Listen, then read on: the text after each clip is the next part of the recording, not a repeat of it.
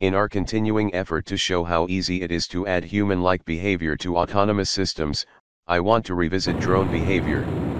After Intel's drone display at the 2017 Super Bowl, we want to investigate how hard it is to get autonomous drones to fly to predefined formations.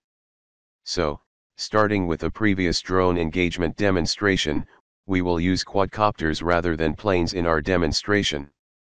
We will use the same prior behavior, where we can click on the display, and use that to cause the drones to self-organize, choose a leader, and a team to engage the target.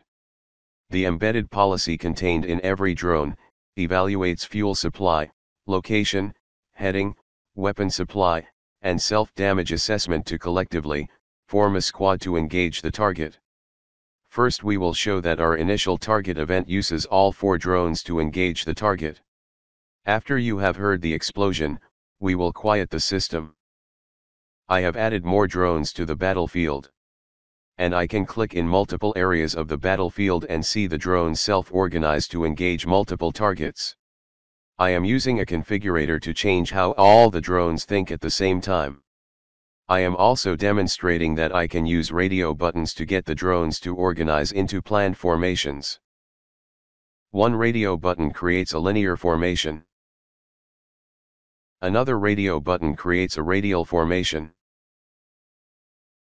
The KEEL-based policy tells each drone how to think, as each proceeds to its target location, where it waits for further instructions. If the drones are released from the formation, they randomly move away, until they receive their next directive. There are no pre-programmed paths. The drones just behave according to policy. It is one thing to move to pre-planned formations. This is how battles were fought in the Revolutionary War. It is more interesting when the drones generate their formations on the fly, based on how they see the battlefield. Some will hide.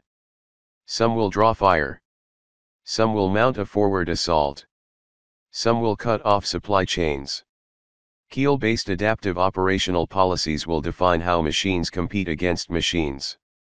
The best policies will determine the winner.